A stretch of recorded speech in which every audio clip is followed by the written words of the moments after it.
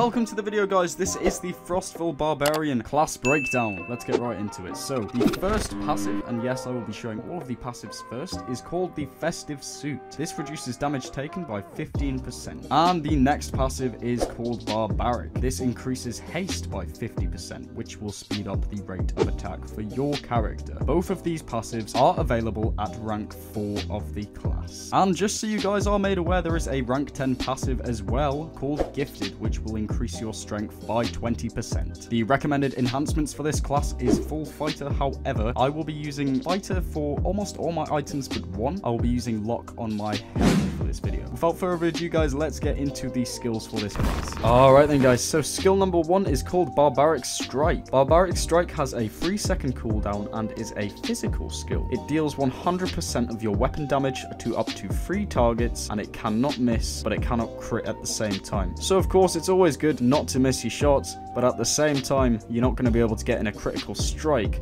which may be the differentiating factor between this class and some other classes with a slightly higher damage output. Definitely an interesting skill though for an auto attack. Alright then, guys, so for skill number 2 you have Frostval Gifts. Frostval Gifts cost 20 mana to use and has a 5-second cooldown. It is also a physical skill. So Frostval Gifts gives you and up to 4 allies a heal over time that lasts 10 seconds. If you're enraged, instead you get a Frozen Beard. Frozen Beard reduces yours and up to 3 allies damage taken by 30% for 10 seconds. So if your health is running low and you're farming in a party, which is what this class is most predominantly for, from my experience with it, you probably want to avoid skill number 5 until you have your health back up. Otherwise, you can use skill number 5 to apply Enrage, which will actually reduce the damage taken for you and up to 3 allies by 30% for 10 seconds. Definitely a really cool skill, guys. You've got to be very careful how you use them though. Alright then, guys, so the third skill is called Winter's Depress. Winter's Depress costs 20 mana and has an 8-second cooldown. This is, of course, a physical skill. So, you can depress your foe with a non-damaging wintry blast. Reduces up to 3 opponents' haste by 20% for 10 seconds, and this stacks up to 4. So, it would seem that you have 10 seconds to get as many stacks in as possible. And I'm assuming that by each stack that you put on, you will get another 20% haste reduced from your opponent. I actually noticed a great difference using this skill over and over. It definitely helps to stack this skill so that your opponent gets slowed down. Of course, this will be effective on up to 3 opponents in the room, so once again, this class makes for a very, very good group farming class. Alright then, guys, so skill 4 is called Silver Thor / Jaw.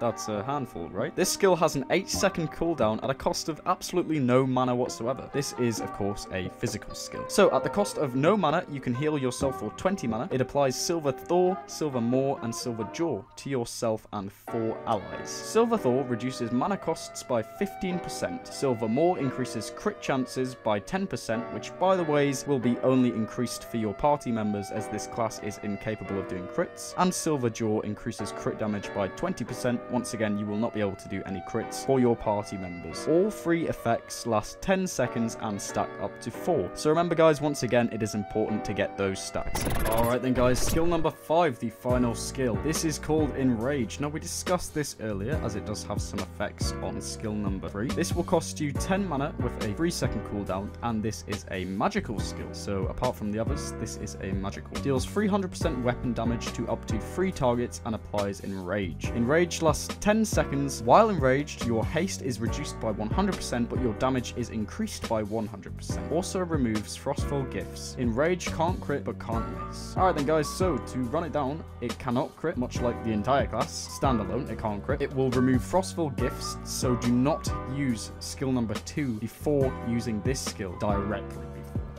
It will reduce your haste by 100%, which means you're going to be a lot slower. However, you will deal much more damage. This skill will only affect yourselves, so it's more of a selfish skill, more of a physical damage output skill. And remember, do not use this skill straight after using skill number 2, especially if your teammates are on low HP and you're trying to get them back up in battle. Alright then, guys, so to conclude this video, my preferred combination for this class is 4-3-2, 4-3-5. This favored me most with the cooldown rates, and it works best in a farming environment with a group of people, which in correlation to the class just makes the most sense. So yeah, let me know if you guys enjoyed this class guide in the comment section down below, and I'll see you guys soon.